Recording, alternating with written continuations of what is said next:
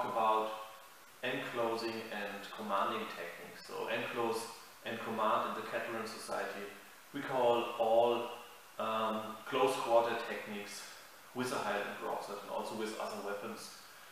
They are in this category enclose and command. So this means every time with a single broadsword, when I can grab the weapon hand of my opponent, control him, and use my sword or my Basket-Hilt to finish him. With the Targe, Enclose and commanding techniques, even more important than with a single sword, because it's a much more aggressive style, it's much more offensive than a single broadsword, which is pretty much a defensive style. And we use the Targe, the flat of the Targe and the edge, to control both the sword and the shield of our opponent when we are close enough. So similar to our last video on striking with a Targe edge and Basket-Hilt in closer quarters, also with binding techniques, enclosing techniques with a Targe, you should not rush things and you should not be too enthusiastic about using it, because there are counters to it, and if you rush in too quickly and you don't judge the distance properly, you can just fall into a trap or be countered easily with a sword, as you will see in the later lessons we show.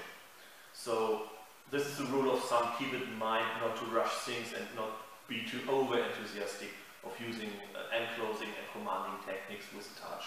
So one technique is called the bind, and it's quite similar to what we will do with the single broadsword. When the bind happens, it can happen in different situations. I can invite my opponent to fall into my trap.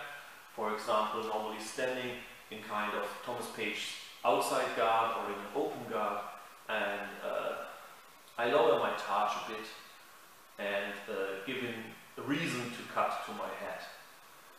Most important thing now is we break the rule of parrying on the shield side with the Targe, but we step in and parry with the sword in kind of a high inside guard. Of course with the support of our Targe. And as soon as we catch the blade, as soon as we have the binding, we use the Targe to get his sword and shield out of the way, using the traversing footwork to come over here and cut to his neck. This will be more obvious when I show it with a training partner. Of course, I can also do kind of an invitation by using a little bit of a weird inside guard, just as Thomas Page shows it in a different lesson. And when he cuts to my outside with a cut number 2, I step in, parry with my sword, on the right side of course now, and now use my shield edge and the flat of my shield to bind him and come over again. Of course I can use the thrust and everything to finish him. It is important to use the shield with a lot of pressure. First the shield edge and then the flat of the shield to suppress any counter. So I want to bind my opponent's shield and sword arm at the same time, so he cannot use anything of this. And this is a really important thing. Another enclosing and commanding technique with broadsword and Targe is called the lift. In that case, I don't use my Targe to push his weapons, his shield and sword to the side, but this time I want to raise it.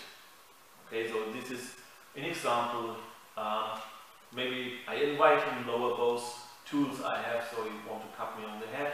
I step in, I parry in a crosswise way, using shield and Targe at the same time, or just the Targe and sword at the same time, or just the sword, and then I bring my Targe under his sword arm, under his sword hand and arm, and his Targe to lift him up.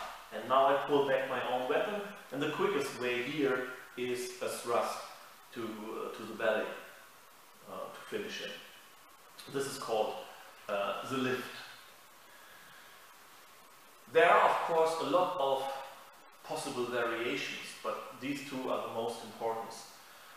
You can do all kind of binds with your sword thrust. So, for example, if you thrust to your belly, you stand in open guard, you thrust to your belly, and then use this kind of outside half hanger to parry away the thrust, which is a good way to parry the thrust. And then you step in and use your Targe to suppress his counter and thrust him or cut him. But it's still the same concept like the bind. So you can just play around with these two options. So are there binds on the shield side? So like that I'm turning from here. You can do that, but I would not call it really a bind. This is more like a parry and a counter cut. But of course, when you fight left-handed fighter against right-handed fighter, then the concepts change a bit because the sides are switched. But this will be covered in a separate video on facing left-handed fighters with broadsword and